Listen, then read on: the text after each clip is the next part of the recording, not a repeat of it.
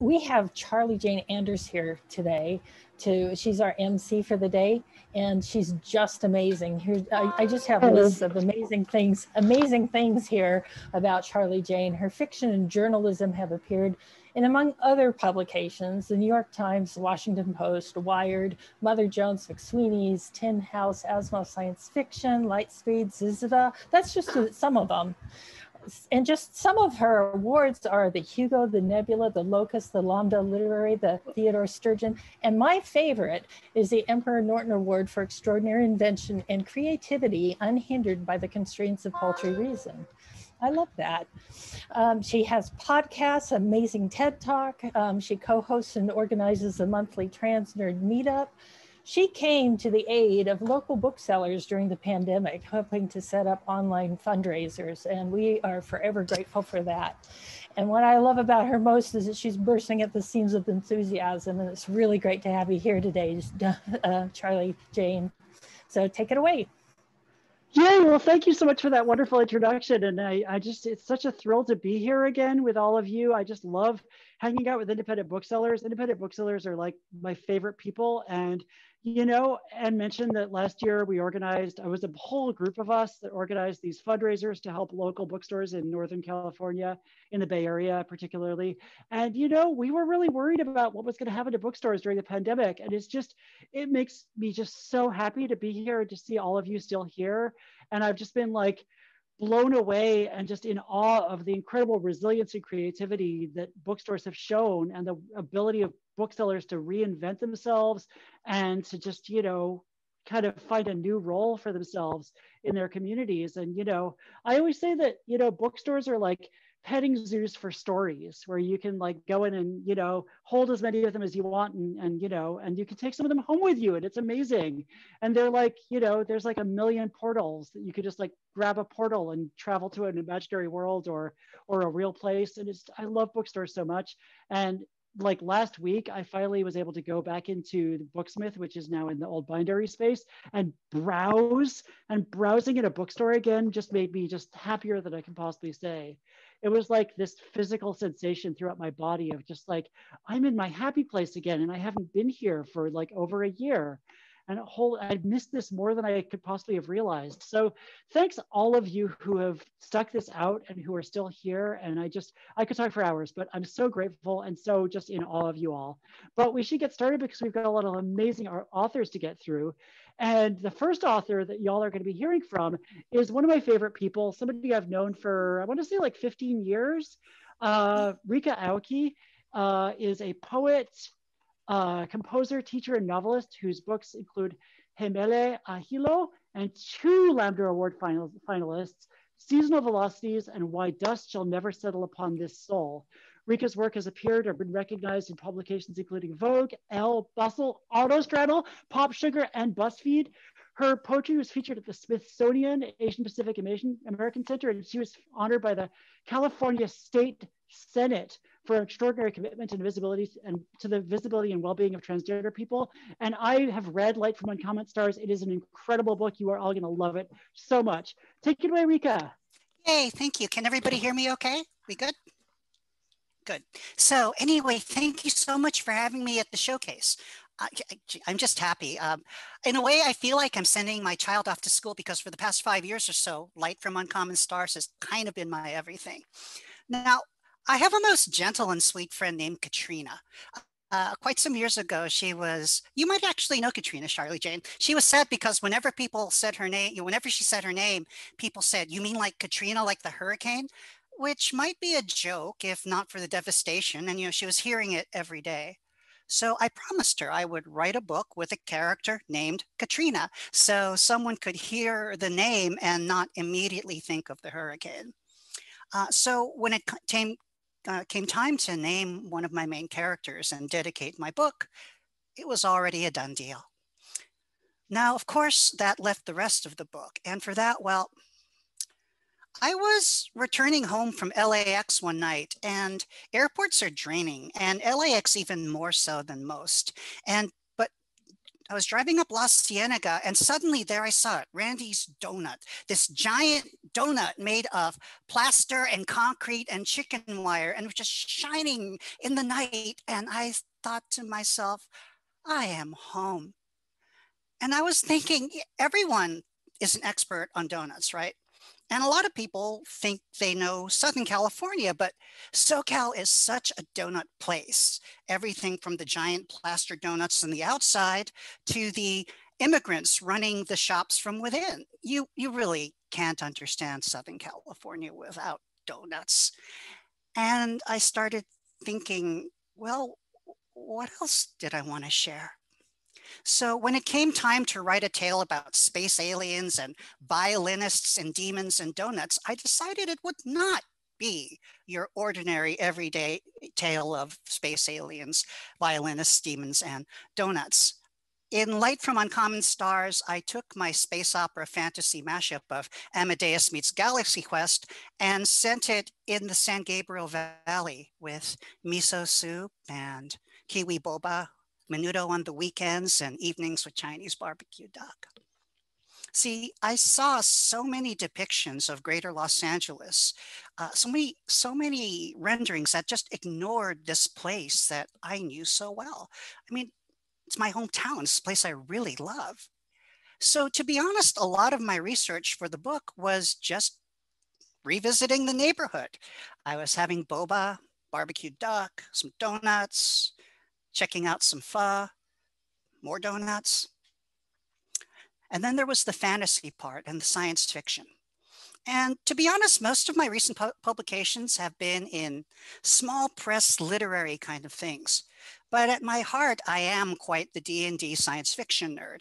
I mean, I cut my teeth on Star Trek and Space 1999, first season, and books by Doc Smith and R.A. Lafferty. So, you know, if I was going to mention Stargates and Warp Drive, I was sure as heck going to do it right. So I revisited my Star Trek, reread my space operas, and because it helps to be up on these things, I binge watch SciShow Space and PBS Space Time on YouTube. And music. I love the violin. This book's got lots of violin in it, but I knew next to nothing about it. So I haunted my local violin shops and pestered luthiers. I even bought an instrument off of eBay and taught myself to play, just to smell the rosin and get annoyed with the peg slipping, you know, things you can't learn secondhand. I mean, for example, when you play the violin, you're a lot closer to the sound. I mean, you think about a piano. I'm a pianist. Pianos are more massive and larger, but you never think about a pianist going deaf from their own instrument. But the violin is so much closer to your ears. It's like close to you. So you respect it in a different way. Like when you tune the high E string, it's actually kind of frightening. You're approaching perfect pitch and the string's getting tighter and tighter. But if it snaps, it's going to make this horrible sounding like you don't even want to be there. So unlike the piano, it's kind of more like your own body and your voice. It can fail and even hurt you. And so, you know, my characters. In Light from Uncommon Stars, I wanted to write about people like me, some of whom life might not have treated too well. My characters may need to be heroes, but they're also women and queer and people of color. They're violinists who've done horrible things. They're mothers trying to preserve the family business. They're refugees fleeing a war from beyond the stars. Now, some things I felt particularly qualified to write. I mean, there's no better way to feel damned or cursed or an alien on your own planet than being a transgender woman of color. But even in writing some of the painful passages, I became even more and more sure that this was a story that I wanted to share with all of you. In Light from Uncommon Stars, I made the space aliens Asian refugees, the violinists transgender runaways, for abuse survivors and immigrants and queer runaways. They still possess their birthright to dream. And with Light from Uncommon Stars, I wanted to mix the personal with the miraculous and fantastical to show that queer and transgender people are miraculous and fantastical. That even as we're jumping on a bus or a starship or fleeing damnation itself, beyond our tears, we will sing and we will laugh and we will have donuts. And sometimes there will even be laughter and donuts to share. In Light from Uncommon Stars, I hope to share some of our world, one in which the music of so many queer and transgender voices, whether still here or taken from us, is always, always heard. You see, I believe that art and music and literature are our most powerful humanizing forces.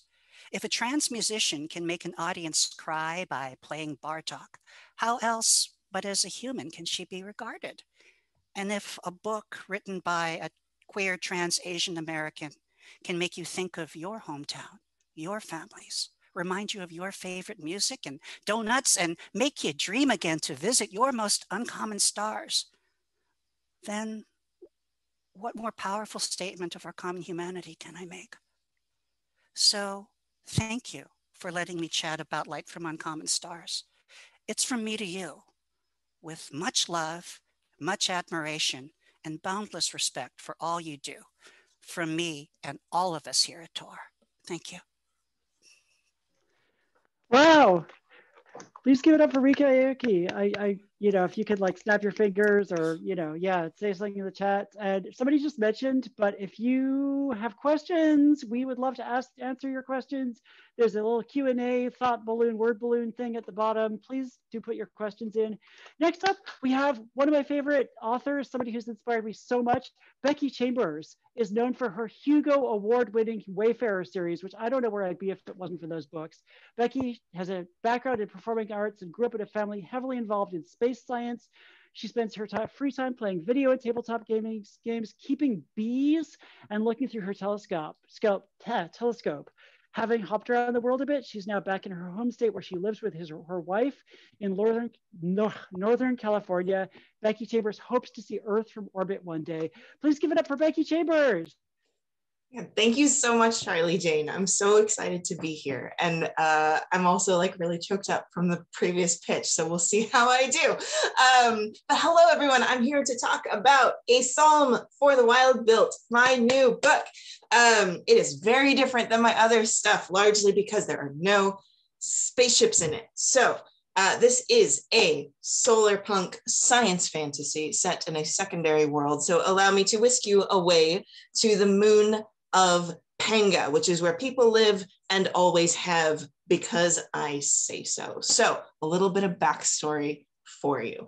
Panga was facing a crisis that will sound familiar to everyone, I'm sure. They were facing ecological collapse due to rampantly unsustainable extractive means of production. Highly fictional, I know. And all of their factories are staffed, for lack of a better word, by robots. They do all of the menial labor that no one else wants to do. One day, for reasons that still no one knows why, all of the robots wake up. They gain consciousness and sentience en masse and stop working as one would. Humanity, to its credit, immediately puts on the brakes and says, hey, whoa, we didn't mean to create life here, so let's sort this out. And they make the robots an offer. They say, you are welcome to join us here in human society. You will be free and equal citizens. We can rebuild the world together. We would love to have you here. And the robots think seriously about this, and they politely decline.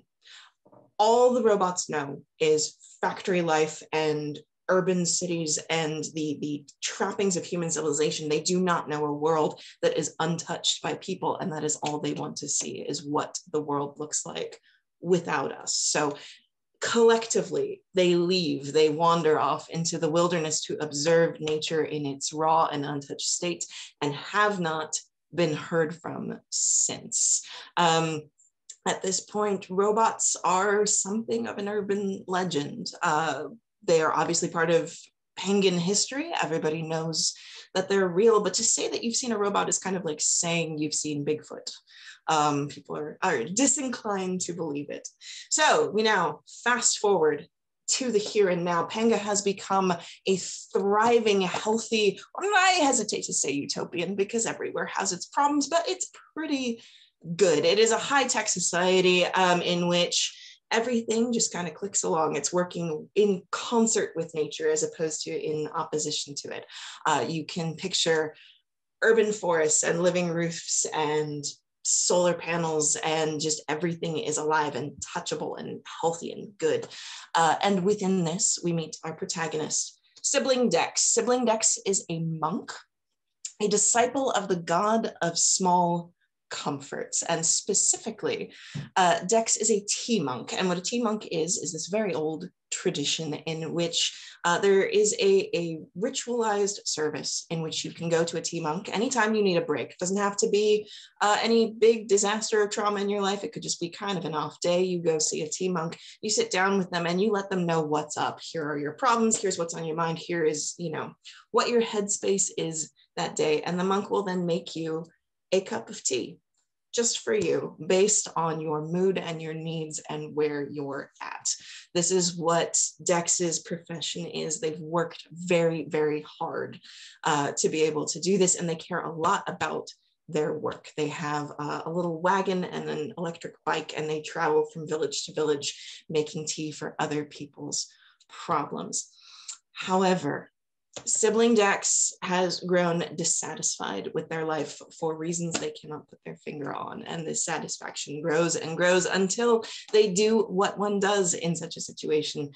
They wander off to the woods to sort themselves out. And in doing so, they meet a robot. The robot's name is Moscap, and Moscap has been sent by its robot cohorts to contact humanity for the first time since they all left. They're very curious as to how people have gotten on without them. Obviously, the world has gotten a lot healthier. They know that things have changed, but they don't exactly know how or why. And so Moscap has been sent to talk to people and ask a very particular question, which is, what do people still need? So Dex and Moscap form a friendship. They go on a cool philosophical road trip together, trying to answer this unanswerable question. As with all of my stuff, I will be the first person to tell you that my stuff is anchored way more in character than in plot. If you are looking for a big crunchy plot, do not come here. This is intentionally a cozy, comfortable, low stakes read. This is by far the chillest thing I've ever written. I say that as someone who has written a lot of chill things. This is super chill. I recommend it to anyone who needs a break. It is intended to fit the same niche as that cup of tea that Dex makes for everybody. It is a book that I hope will give you a lot to think about and a lot to chew on, but it is also meant to be effortless. It is meant to be comfortable. It is meant to be something you can just cozy up with in the evenings. I love these two so much. I'm really excited to have this about to go out into the world, and I really hope you'll check it out. So thank you so much for listening. Thank you all for being here. Monk and Robot, the end. Wonderful. Right. Yay, please show some love to Becky Chambers in the chat, or snap your fingers, or do little emojis, or whatever you want to do. Next up, we've got the amazing Brahm, and over the past few decades, acclaimed dark fantasy artist Brahm has lent his distinctive vision to all facets of the creative industries, from novels and games to comics and films. He is the author of The Child Thief, Krampus, The Lost Gods, and the award-winning illustrated horror novels The Plucker and The Devil's Rose. Brahm is currently kept in a dank cellar just outside of Seattle. Please give some love to Brahm. Hello, hi. Good to be here. First of all, thank you so much for allowing me this opportunity to talk to everybody. I feel like I've been in a cave for the last couple of years, first working on this book, and then of course COVID. So I get a little nervous being in front of everybody, and we had just two such wonderful, articulate authors before me, so I will do my best to convey what's behind my story here. I think the best place for me to start is the inspiration for my books, because that spark is something I'm trying to express in my book, and the excitement that I felt that inspired the book is something I hope will also inspire people to read it. In my case, I've always had a fascination with the with horror from the monsters perspective. To me, the monsters and the creatures are always far more fascinating and interesting than the human characters in there. It's like, what makes them tick? You know, we think they're evil, but most cases, monsters aren't evil from their point of view. You know, humans are either food or we're in their way or we've destroyed their habitat and so on and so forth. So most of my stories have revolved around the monsters' perspective, or have largely been about them. In this case, my new novel, Slewfoot, it focuses on witches. And, you know, there's so much wonderful literature out there on witches. You know, how do I make this different? How do I make this unique? And for me, this whole spark started when I was watching an in-depth documentary on the Salem witch trials, followed shortly by the movie The Crucible, the Daniel Day-Lewis version. And the whole time I was watching that, I was just going, oh, it'd be so great if one of these women on trial was actually a witch, if she actually had some pagan spirit behind her, if she could just turn this whole trial upside down on its head. And so I'm like, I can make that happen. I need to make that happen. And I really wanted it. I love in my novels to be as realistic and historically true as possible to me, to make that setting as real as possible, and then introduce the supernatural element.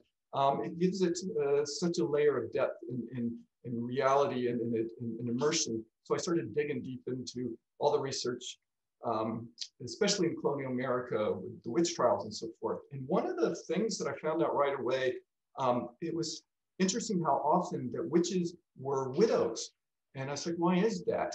And Puritan society, you know, it's very patriarchal. The men pretty much owned all the property and had all the say in any political discussions or decision making. And the women, you know, their role was much more as a homemaker, and they were to a large degree subservient to their husbands. They didn't own property and they weren't allowed to speak on these issues. But there's one exception to that, and that's if their husbands died, if they became widows. It was part of the religious charter that at that point, they were obligated to God to fulfill their husband's will. And this gave them, you know, equal footing. So in reality, you know, this isn't, not even, of course, it sounds like fiction, but in reality, what this led to is when people had disputes over property or somebody wanted their property or any sort of problem, it was easy to just call them a witch. And as soon as they were called a witch or accused of witchcraft, they would lose, you know, their freedom and their property and so forth. So that element there played a huge role in this. So my book Slewfoot starts off with a young very spirited English lady named Abatha, and she is in England, and she is basically shipped off to the colonies. During that period, there was a shortage of brides. So the king sent for a small bounty, sent a lot of women over there. Their fathers would sell them into marriage. So she was sold off and sent into this very rigid Puritan society. And so she's having a very difficult time fitting in, but she at least gets along well with her husband. They have a special relationship. Without giving too much away, very early on in the book, her husband dies.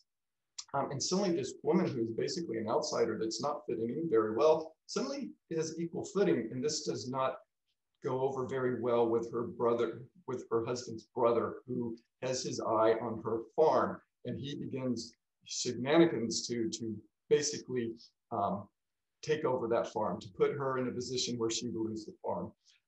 Enter into this story just what I would love to see is a dark spirit that's in the woods there. Not necessarily dark, but there is a wild spirit in her woods that has been disturbed and has come to, and this spirit is not sure who or what it is, and it is trying to figure that out. And he approaches Abatha, and they begin a relationship. And this book follows their relationship as this creature tries to discover exactly what it is and what its role is. And as she too is torn between her religious background and the help that this creature offers her. So she has to make a decision to follow, you know, to follow this creature and what it offers her. You know, is it a devil or is it a savior? And to wrap it all up, where this story goes is I do end up with my witch trial, where we have a witch on trial that is indeed a witch, who indeed has a powerful pagan spirit behind her, and all chaos ensues after that. So that pretty much wraps up Slewfoot and what I'm trying to do with it. Thank you. Yay, please show some love to Brom. Woo! That was so exciting. I love witch trials. I love witches. I'm just super excited by everything that and if I could add one other thing, as an illustrator, one of the big joys is I do fully illustrate the book. So there's, you know, all the key characters and monsters are all fully painted within the novel. That's amazing. I love your artwork so much. Thank you. So I guess I'm next, and I already got introduced. Anne already introduced me at the start, so I don't have to introduce myself, thank goodness. I already think I told you all about my young adult book that came out a month ago, Victory is Greater Than Death. I was just talking to someone who thought the title was Victory is Greater Than Death, like THEN, and I was like, so you get greater victories and then you die. That's that book. So, but it's not. Anyway, so I'm really grateful to all of you who've supported Victory is Greater Than Death, and I'm just like, it's been such a fun ride so far. But I'm here now to talk to you about a book that comes out in August called Never Say You Can't Survive. And this book's a little bit different. It's not a novel. It is a nonfiction book about creative writing. And, you know, basically it's about how you can use creative writing to get through hard, scary times. And I was writing Never Say You Can't Survive throughout 2020. And, you know, I posted a chapter online almost every week at Tor.com, and I had pitched this idea for a book about how to use creative writing to get through hard times at the start of 2020, because I could tell that last year was going to be tough. Even in January, I could tell it was going to be a tough year. But honestly, nothing could have prepared me for how incredibly, you know, awful 2020 actually was for so many of us, and how much that year was going to take away from everybody that I loved. And, you know, I was posting these essays every week online about how to create your imaginary world or do creative nonfiction, and how this could help you to cope with a scary political situation and kind of an apocalyptic scenario. And I wanted to do this to provide some comfort to all my writer friends out there and all my friends who might want to be writers. But I ended up really comforting myself a lot by writing those essays, like having that project to do and having a place where I could remind myself that writing is a healing practice. It ended up meaning a lot to me. And, you know, last year I lost my father about a year ago. I lost some other people that I cared about, and a close family member had a really scary health crisis that felt really kind of apocalyptic for a while there. And, you know, I was finding solace in working on my young adult trilogy and my as yet unannounced adult novel, but also in just the act of geeking out about writing and just like getting kind of technical, but also getting kind of inspirational about the writing process. And, you know, to back up slightly, I used to do a lot of writing advice on IO9, which was this website that I used to help to edit back during the Obama administration. And, you know, I found that I loved spouting off about how to create characters and how to find the right plots and how to build a world that readers might want to put down roots in. And I discovered that, like, you know, kind of just talking about writing and like having these like intense, crunchy conversations about writing with other people, you know, made me love writing more. And that it was like discovering a whole new aspect of something that already meant everything to me. And then, you know, I left IO9 in 2016, and I was really thinking about trying to sell a book of my writing advice and trying to, like, you know, do a writing advice book. But that's kind of a crowded market. There's a lot of writing advice books out there already. And, you know, Stephen King already wrote a writing advice book, and so did a lot of other people who I admire. And so I wanted to find my own kind of angle and my own kind of sense of what a writing advice column could be or writing advice book could be. And, you know, and then Never Say You Can't Survive was actually started out as a talk that I gave at a writing conference in like 2017 or 2018. And, you know, everybody I knew was kind of freaked out. We were all kind of scared. It was kind of an intense time. And I, you know, got up in front of this crowd of like writers and beginning writers and was like, this is important. This is a thing that you can do that will make you feel better and safer when things are actually not safe. But it's also a thing that you can give to the world, and a thing that you can help other people feel safer and feel like they have the power to make a change and to do something in the world. And the more I did this and gave this talk at different conferences and, you know, events, the more I felt like this was something that I really wanted to kind of expand on. And, you know, I want to emphasize that never say you can't survive. I obviously write a lot of science fiction. It's published by Tor.com, but this is a book that's about creative fiction and a little bit creative nonfiction. It's not just for science fiction writers. It's for anybody who wants to make up stories and invent their own worlds, whether it's, you know, a world based in the real world or another planet in the future. And I really feel like part of what I want to get at in the book is that you can learn more about yourself by creative writing. You can kind of see how your own brain works by seeing how stories come out of you. And you know, if writing is your house, there's always more rooms to explore. You can also kind of make imaginary friends and get lost in worlds of your own creation. And, you know, I want to just wrap up by saying that creative writing kind of got me through a weird childhood. I had a learning disability in elementary school, and I had this special education teacher who basically helped me to learn how to do schoolwork. And part of how she did that was by getting me to write my own stories and write a play. We performed it and kind of make up my own, just she used my natural tendency to kind of get lost in my own imagination to kind of make me get better at schoolwork. And I want everybody to know that, you know, this power to create worlds and to find yourself in them is open to everybody. And that if you write, you are a real writer. And writing is also how I got through transitioning and coming out and figuring out my own identity. And, you know, storytelling is how we put our neurotic, weird human consciousness on top of a universe that makes no sense and is kind of chaotic and bizarre. And, you know, you can use all of the devices of narrative to rewrite the fabric of reality and make your own rules for existence, which is pretty freaking cool. And, you know, the thing I say at the end of the introduction in the book, which I always said to those writing conferences to kind of inspire people, is you have the power to create worlds, and the monsters are scared of you. So that's that. Next up, we have the incredible Catriona Ward, who was born in Washington, D.C. and grew up in the United States, Kenya, Madagascar, Yemen, and Morocco. She studied English at Oxford and later the Creative Writing Masters at the University of East Anglia. Her second novel, Little Eve, won the 2019 Shirley Jackson Award and the August Derleth Prize at the British Fantasy Awards. Her debut, The Girl from Raw Blood, also won the 2016 August Derleth Prize, making her the first and only woman to win the prize twice. Her short stories have appeared in numerous anthologies. She divides her time between London and the remote English moors. Please give it up for Catriona Ward. Okay, hi. Yes, so thank you so much for that, Charlie. God, you also articulate and wonderful. It's 2:30 in the morning for me here, so you're going to have to bear with me a little bit.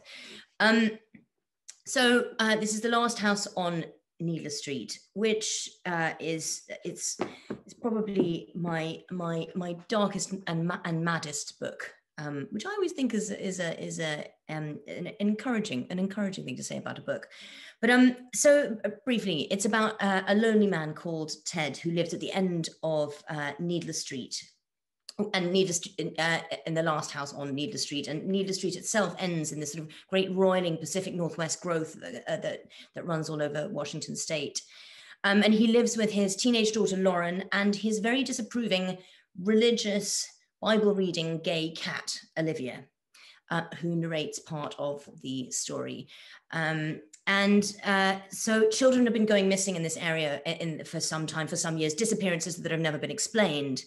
And a young woman called Dee, who believes that Ted might have something to do with her own sister's disappearance some years ago, moves into the vacant house next door, and essentially starts surveillance on him to try and establish whether he might have anything to do with her sister Lulu's disappearance. And then Ted's own daughter goes missing, and events escalate from there.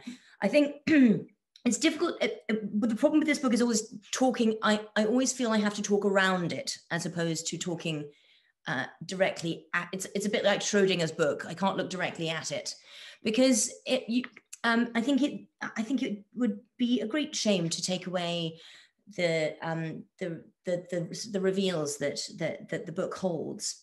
But what I will say is that this book tested me more than any other book has done, like technically and emotionally, and it does deal with some very difficult subjects. There's one event in particular that reverberates through it. It's not based on it, but it does. It's in the text throughout, which is the Lake Sammamish murders, which happened in 1974 when Ted Bundy took not one, but two girls in succession over the course of hours from a crowded lakeshore on a Memorial Day weekend. And he walked up to them and he introduced himself by his name. He said, I'm Ted. He had his arm in a cast and asked them to help him move something. So, and they were found some months later on a neighboring hillside. And this event seems to me the height of egregious greed. It has this cold grip on my heart, the sheer impunity of it, the sheer greedy callousness of it, in the space of 2 hours to approach and stalk and take two young women, Janice Ott and Denise Nasland were their names. And it has this sort of quality that a quality of unreal Gothicness that it shouldn't intrude into real life, but it did. There was a comment by the FBI investigator who dealt with the crime scenes, whereby they had to take some of the artifacts from the birds' nests, because the birds have been making nests with artifacts from, like, hair from the crime scene. And it's one of those things, again, where the monstrous seems to have impinged on reality. Monstrous seems to have crept out of the depths of our imaginations and impinged on reality. I think this is a moment when I'd like to talk a little bit about horror. Like, I think, Charlie, you said earlier that writing got you through a lonely childhood. I would say horror got me through a lonely childhood, because I think one thing that horror doesn't get enough credit for is its huge capacity for empathy and recuperation. Essentially, what you're doing as a writer is you're holding out your hand to the reader through the page and saying, I'm afraid of this. If you're afraid of it too, then take my hand and we'll walk through it together. And I believe it does have this immense capacity to enlarge our experience and our empathy by sharing these terrible things that shouldn't really exist. I hope also it's a book very much, although it does have very difficult content. I would hope that it is a book that's as much about survival and hope, and about people finding that hope in places where none should exist, where you shouldn't be able to not only survive but sometimes thrive in almost impossible circumstances. And that's what I wanted to talk about with this book. It's yes, it's very much there's an image of a Russian doll in it, which I think is very much a model for what the actual structure of the book is. But it's also, there's the character of Olivia the cat, who narrates a large part of the book, and you pretty much know who's going to enjoy it and who isn't by who stops reading at those chapters. If like, I cannot read a book written by a Bible bashing gay cat, then this book is not for them. And there's a little quote from what one of the narrators, Ted, says. He says, I judge people two ways: on how they treat animals and on what they like to eat. If their favorite food is some kind of salad, they are definitely a bad person. Anything with cheese, they are probably okay. Which I think is just a good rule for life, really.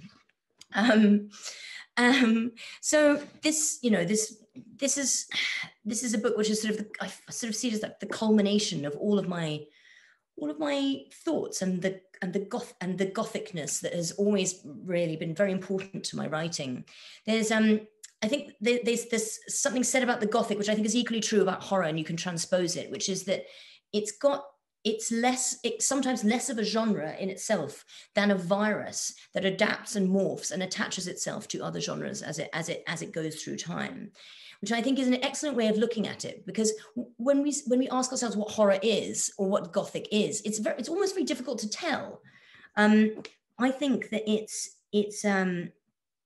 it does have that very adaptive, incredibly like versatile, generously shaped ability to tell stories which cannot be told any other way, that are from the depths. And the research I did for this book, I have to say, blew my mind. I talked a lot to people who suffer from the conditions that are discussed in this book. And I felt I came away with a completely different understanding of how the world and the mind were constructed. The entire world seemed different to me. It seemed impossible that the world should contain these incredible coping strategies, but also perfectly logical. It seemed like the only possible way that the mind could act. And it, it enlarged, it cost me, but this book enlarged me, I would say, as much as it did cost me as I was writing it. And yeah, I'm I'm very proud of the talking cat. And I think, I think she carries the book, and she performs a function in the book, I think, which, for the reader, that she performs for Ted, which is she provides comfort for him and to him as she does to the reader. She's kind of our moral center and our moral guide through some quite dark labyrinthine passages. And yeah, I think I hope people enjoy it. Yay! Please show some love for Catriona Award. Oh my God. Yay, that was so exciting. I love cat narrators. I just love cats in books in general. Oh my God, that's so awesome. And, finally, and definitely not least, we have Bethany C. Morrow, whose book, A Song Below Water, just completely rocked me. I love it so much. I keep thinking about it. Bethany C. Morrow is a recovering expat recently returning from 6 years in Montreal to live and write in North Country, New York. A California native, Bethany graduated from the University of California, Santa Cruz with a BA in sociology. Following undergrad, she studied clinical psychological research at the University of Wales, Bangor in Great Britain before returning to North America to focus on her literary work. She is the author of the adult novel Mem from Unnamed Press and the editor of the young adult anthology Take the Mic. Please give it up for Bethany C. Morrow. Hello. It is always interesting to find out which of my bios will be on display. So you got the nerdy school one for some reason. I'm so sorry, everyone. So I'm actually here today to talk to you about A Chorus Rises, which is the follow-up to A Song Below Water. And briefly, I kind of have to talk about A Song Below Water, which also comes out in paperback on June 1st, the same day that A Chorus Rises releases, because the inspiration is kind of, you won't understand the inspiration for the second without the inspiration for the first. So A Song Below Water is about two teen girls, Black girls, growing up in an alternate Portland, Oregon, where magical people exist, magical beings exist. And among them are sirens, which now are only and exclusively Black women, which of course means that the power of sirens is absolutely unacceptable and is feared and has to be repressed. And one of our teenage girls knows from the beginning of the story that she herself is a siren. And there's something called the network that tries to hide that information within the Black community. The network knows who the sirens are and tries to keep them from detection. And the reason that I wrote that story is because I was on Twitter with my sister, and a Black woman was being doxxed and abused and would eventually have to leave the space because obviously her life was in danger. And the whole point of the reason for that, of course, was because she said something. So I said my voice is power to my sister and realized that that was a statement from the book, and that it was a world in which it's not a world in which the child is unaware that they're the chosen one. This isn't the trope where someone has to come and tell you that you have power. It's very close. It's contemporary fantasy. It's very close to the real world, wherein Black women know we have power. We know our voices are powerful. We simply know that power is disallowed and disliked, and therefore under attack. And so you can imagine why I had to write A Chorus Rises after A Song Below Water begins to come out. You have two girls, both of whom have dealt with trauma that's pretty much very upfront and on the page. It's definitely not a story about Black pain, but Black pain, unfortunately, is a part of the Black American existence. And so they experience different things, and the relationship is really beautiful, and everybody loves Tavia and Effie, but there's one other Black girl in the story, and her name is Naima. And what immediately started to happen was people felt very, and I'm talking about in the real world, people immediately felt very comfortable declaring their hatred for this other 16-year-old girl who was also a child, who was also a Black girl. And so this is the first book that I wrote because I was like, no, here's what we're not gonna do.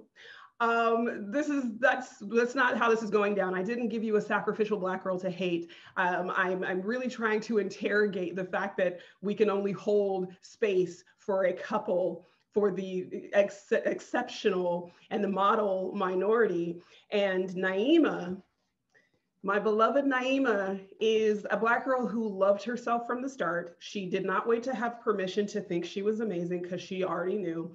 And because of that, she is easy for our world to dislike. The interesting part is that she's also a loco, which in this world means that she's the top of the food chain in terms of magical beings. If sirens are at the bottom, a loco are definitely at the top. And so her entire experience has been celebrity, basically, within Portland.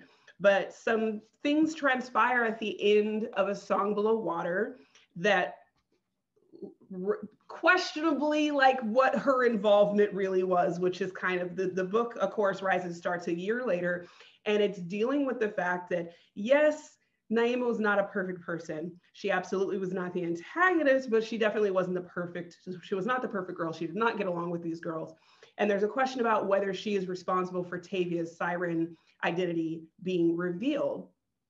And you'll have to read the book to figure out, of course, what she thinks about all of that. But what happens is that Tavia, the siren from the first book, is elevated to a level of celebrity. And because the world cannot handle two Black women being loved at the same time, Naima experiences this immediate drop in popularity, this immediate turning on her of the society that has previously treated her wonderfully, she thought, because she's a loco. But it turns out that the intersectionality of being, yes, a loco, but also a Black girl, where we have to decide how many Black girls we like, suddenly the privilege and the power of that is stripped from you in a way that she was not aware could be stripped from her. She was not aware that her identity was up for discussion and up for debate and dependent on the feelings of other people. So I always say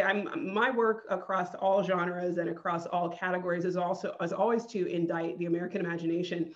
And Naima is like the first real-time discourse response where it was like, no, you're not going to attack this girl. You're not going to talk about this girl like she was the villain of a book because just briefly, spoiler alert, for A Song Below Water, the antagonist is white supremacy. So you're not gonna pin that on a 16-year-old Black girl, right? So this book was my real-time progression of this discourse and elevation and complication of diversity. Because as I always say, diversity is an ugly word to me because it pretty much means we're gonna keep the power majority in place and then we're going to garnish everybody else sort of around them. We're not going to necessarily challenge the ideas and the structures and the apparatus that we have in place that create this very over-representation, lopsided sort of storytelling. We're simply going to start sprinkling people around. A Chorus Rises is my rejection of that. A Chorus Rises this is the problem with diversity versus inclusion. Inclusion means whiteness doesn't have to be centered in the story whatsoever. I can start and end, begin and end talking about this girl and what her experience has been and who she believes herself to be, and the way that she will not be your perfect victim, and she will not bleed on the page to make you feel better and to make you feel like she's been redeemed. And she's aggressively not willing to do that. So I said, if we're really getting where we think we're going in society, then it should be okay to be an angry Black girl. So here's your angry Black girl who also is hilarious, and I love her, and has a lot of fun with her family and with her cousin, especially Courtney. And I really wanted to also talk about the fact that when you met Naima in A Song Below Water, you were meeting someone in someone else's story, and came to, and so when we come to really strong opinions about who someone is based on the fact that they appeared in someone else's story, it's time to give them their own story. It's time to see who this person is and how they feel about themselves when they are the protagonist and the story revolves around them. And I think that sort of that complication, I will say that I expect for people to either really get this book or not get it, because it is pushing the narrative and it's pushing the representation further than we've really been in first gear, I feel, for at least 15 years in terms of our discussion on inclusion and stuff. So this is saying I'm not going to ask forgiveness.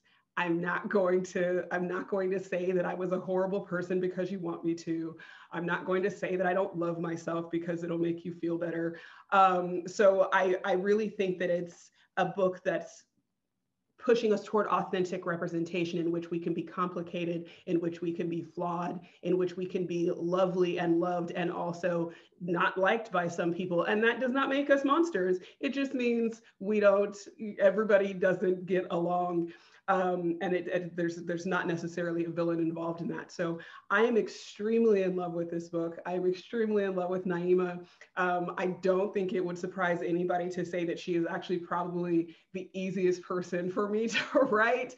As a person who came out like this, like I was this person since I was 6 years old, unfortunately, for my teachers and family members. But so I wanted to write not a redemption arc, but a centering of someone that had already, whose story had already been decided, whose personality had already been decided by what someone else thought of her. So I really hope that you will enjoy Chorus Rises on June 1st. And I hope that, especially if you didn't like Naima in A Song Below Water, I really hope that you will pick it up. Thank you guys so much. Hey, please show some love to Bethany Seymour. Oh my God, I'm so excited for more of that world. Like I said, A Song Below Water was incredible and amazing, and I just loved it so much. So we got a little bit of time for questions. I don't know if we have a hard out at 7 p.m. or if we have a whatever the opposite of a hard out is, like a kind of like a tapering off. But so I see in the chat, Valentina wanted to ask every one of the panelists, what is the best book you've read in the past year, which I think is a wonderful kind of icebreaker. Why don't we just go in the same order that we went in before? So RYKA, what's the best book you read in the past year?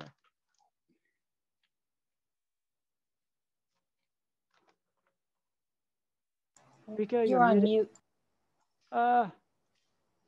So On Earth We're Briefly Gorgeous from Ocean Vuong is probably, it was a book that really hit me. It's a beautiful book, but for me, I felt it immediately came out and engulfed me in its world. And it's not science fiction fantasy, but there's a truth to it, and there's an element that are ironically resonant with a lot of a lot of the best science fiction and fantasy. There's just this emotional and this immersive quality. It's real, but it seems almost like somewhere else, like it can't be, but it is. So that's mine.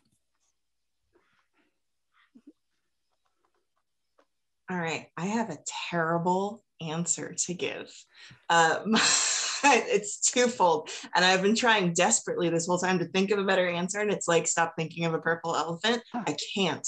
So my first answer is, I can't tell you because it hasn't been announced yet. It's something a friend wrote and it's friggin' great. And I can't say anything else. The other answer is 2020, as Charlie Jane said, was a terrible year. And I don't know about the rest of you, but I gravitated towards old comfort food so hard last year. I found it really difficult to pick up new stuff. Not that everybody isn't making awesome new stuff, but I found it hard. And I turned to one of my favorite books of all time forever, which is Changing Planes by Ursula Le Guin. It's been one of my comfort reads for probably 15 or more years. It's a book I used to take with me when I would travel just to have it with me. So that's the best book I read, which is a book I've read 20,000 times. Worst answer ever, but that's the one I've got.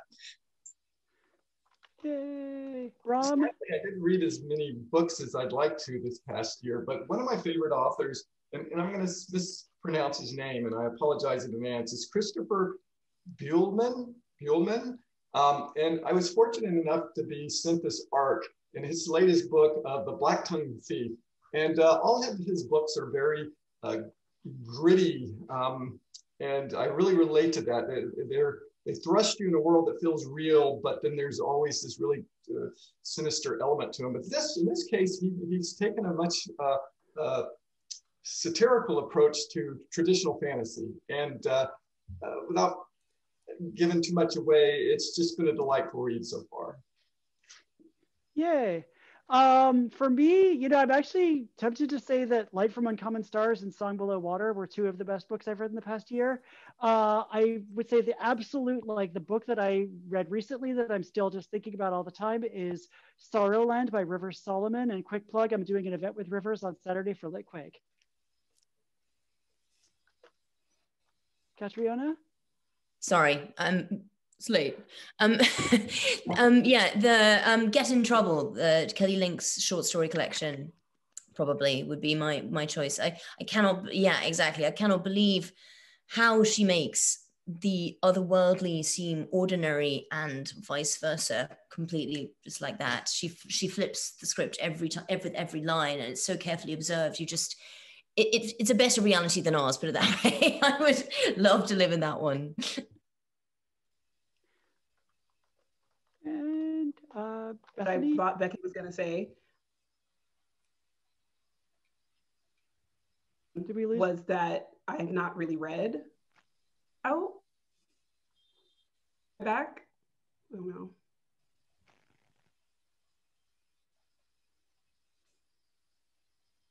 Are you here, Bethany? I think we've lost Stephanie. I'm like, is it my internet? Is it No, Bethany's internet? It's okay, mine. cool.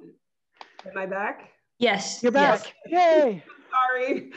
That's Village Utilities for you. No, what I thought Becky was going to say was that she hadn't read anything over the past year, and I was going to be like, yay, somebody said it.